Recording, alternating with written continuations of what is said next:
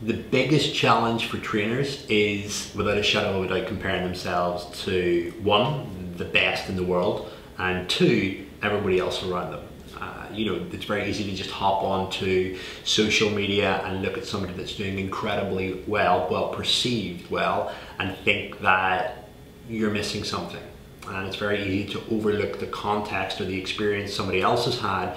They've maybe been in the industry 4 or 5 or 10 years. They've maybe lived in a community that's got a higher level of population that needs specific service, or they don't understand that somebody's maybe had mentoring or fast track experience and knowledge given to them to grow their business. And it's so easy to get caught up in thinking about what other people think about you. And nobody wants to be perceived as a failure, nobody wants to be perceived as unpopular, nobody wants to be perceived as not successful.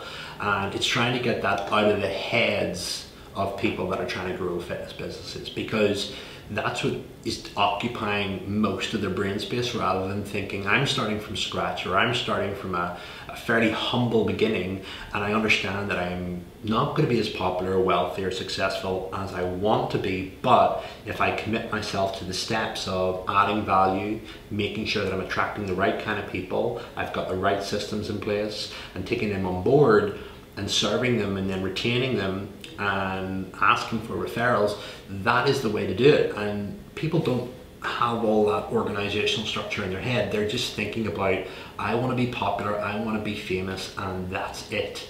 And the reality is, most people, when they build that fame, they don't even have the systems or the products to be able to handle the inflow.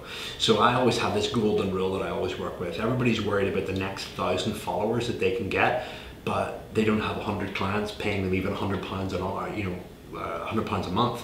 So if you can understand that, why would you focus your efforts on attracting 1,000 people when you can't even get 100 of them to pay you £100 a month? And £100 a month isn't a lot of money. What 100 times 100 is a lot of money whenever you look at it like that.